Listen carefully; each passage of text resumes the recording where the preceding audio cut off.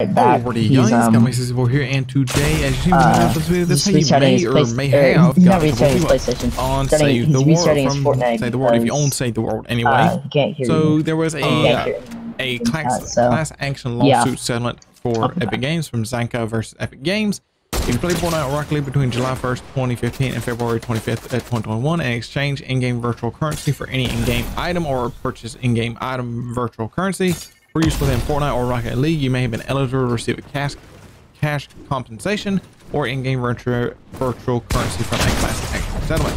So basically what happened is, if you didn't know, Rocket League had loot boxes there for a long time. I think they kind of still do. I don't know. I have not played Rocket League forever. I really don't know. But I know in Fortnite Save the World has llamas. And here's a little video playing of llamas, or a picture, whatever, however I can find it. And this is how llamas used to be. You used to buy a llama. It would tell you like, hey, you might get this, you might get that, you might get this. But you just have to buy them and just hope it was in that llama. But nowadays, as you see from the video playing in the background or photo, if you look over to the right where you actually inspect on the llama, you can actually inspect the llama and see what's inside the llama. And also down at the very bottom, you have the x-ray tickets. You don't have to use VBUCKS anymore if you have Save the World. You just do your daily challenges and you obtain them in other ways as well. And you can spend those instead of spending VBUCKS. So how would you have done this? You would have made a claim back in April 26, 2021.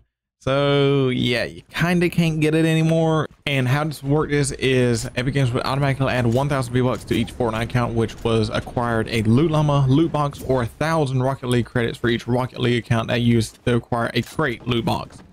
And you got a maximum of 3,500 for Save the Worlds and everything as well. And cash compensations went from $50 up. Obviously I'm illiterate, and that says up to $50. So from 0 to 50, not $50 up. Anyway, depending on how much money you spent in the game, I guess, how many loot llamas. I wish I'd have known about this for my brother, to be 100% honest, because Malachi spent like bukus of VBUCKS on loot llamas at one point in time. He got at least 30 or 50 loot llamas from, I mean, he spent like a lot of money on loot llamas. I really didn't spend that many on them because I see them as a waste. I would just like get the tickets, stuff like that, and that's just all I would do. Malachi spent a couple little dollars on them and stuff. You can't get it anymore. You could have got it. Wish I'd have known about it. It came out a year ago, March 4th, 2021.